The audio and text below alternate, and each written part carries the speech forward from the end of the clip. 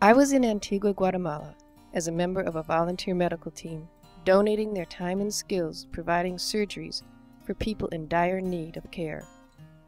Our team included a group of doctors who specialized in repairing pediatric cleft palates and lips. I am not a medical professional. I was the team photographer, and I hate hospitals. I had never really seen anyone with an unrepaired cleft lip. All I knew about the condition came from the ads in newspapers showing disfigured children reaching out, asking for donations for the surgeries that would give them the ability to smile. The first morning of clinic, crowds of patients gathered in the open courtyard of the hospital. What should I do? Who should I photograph? I didn't speak Spanish.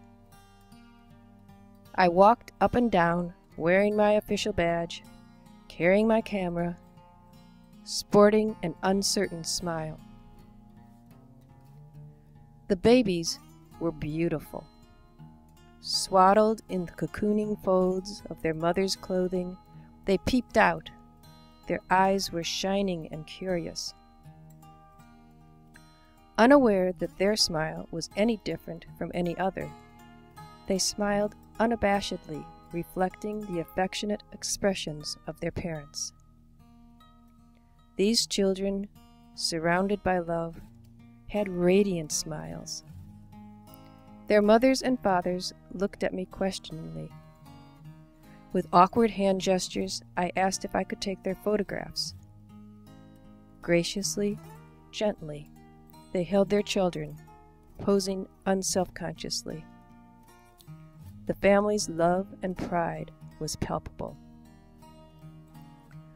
Caught off guard, my initial trepidation was forgotten. The spirit of their unconditional devotion resonated deep within me, intermingling with the feelings that I held for my own children and family. Touching, connecting, comforting, teaching.